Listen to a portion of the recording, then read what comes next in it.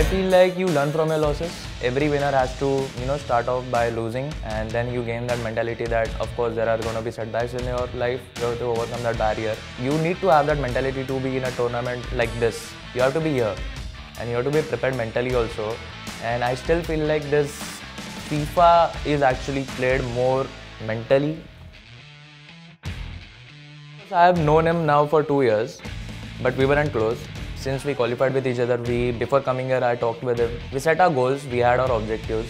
Of course, at the start of the tournament, he was not that confident while playing, but now he's in his rhythm, and I'm really happy that he has found his rhythm. We are very cool with each other. We have lots of banter here and there. Of course, we have been sitting in the PS parties now for a year, so yeah, it was always gonna be good. No game here and there wouldn't have destroyed our friendship, I guess.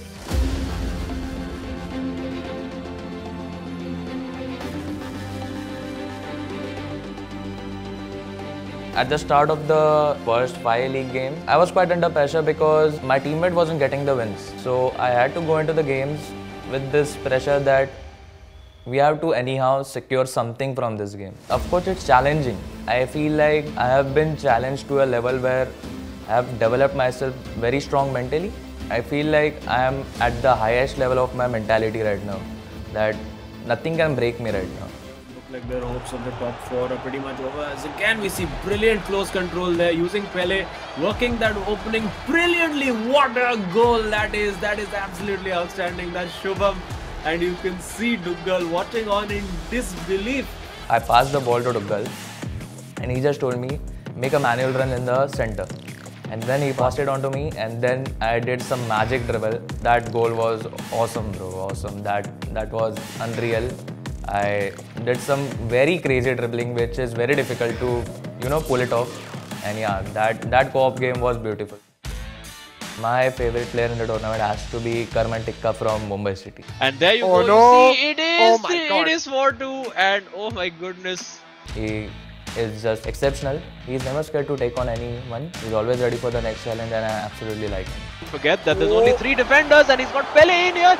Surely he has to take it, and he gets it. Is that the winner? You can see. He saw something amiss, but hang on.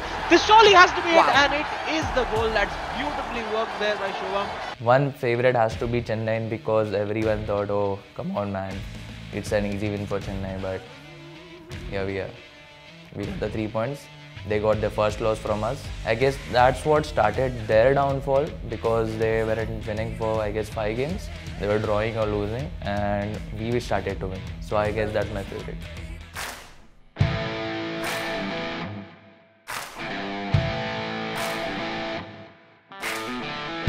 I came into the tournament not thinking about that, but yeah, we are here now. It's been 9 games, I guess. I'll try my best to stay unbeaten in the whole league, but of course that's not the focus.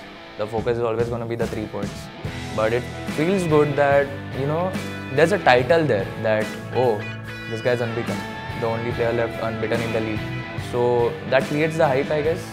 And there's a little added pressure to it that, oh, like my next opponent could actually, try to beat me.